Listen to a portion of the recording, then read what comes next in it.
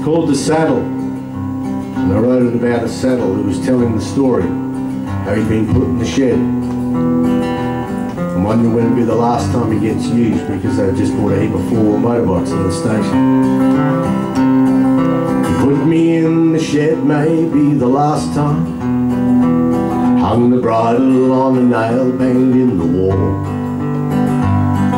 The horses, they're all headed for the long yard. I can see he's kind of sad about it all. Sort of thought that soon it might happen. Lately he just hasn't sat the same. His eyes told me his riding days were over, so I'm not surprised he's hung me on the rail. Cause I can see his 4-wheel bike is built for comfort, and catching horses he won't have to do. It's faster and it's not so far to fall when you're older. High in waters now, unleaded fuel. But will he sit the same as he did in the saddle? Will he miss the smell of leather as he goes? Changing gears, a 4-stroke engine roaring will replace the sound of hooves he's always known.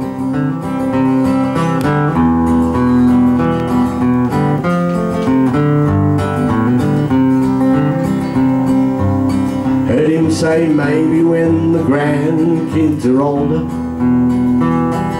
maybe they might just want to learn to ride, and you'll get to relive your glory.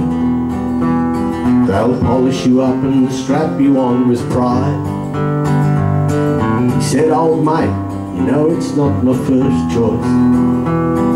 Sometimes we've just got to go with change. And as he covered me with an old horse blanket, I saw him wipe his eye as he walked away. But I can see his 4-wheel bike is built for comfort, and catching horses he won't have to do. It's faster and it's not so far to fall when you're older.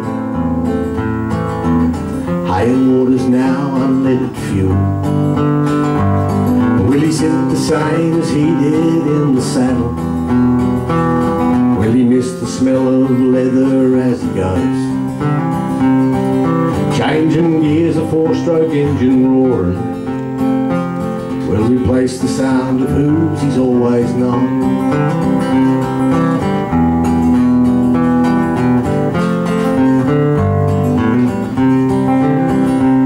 As he put me in the shed for the last time, will the bridle just rot upon the wall?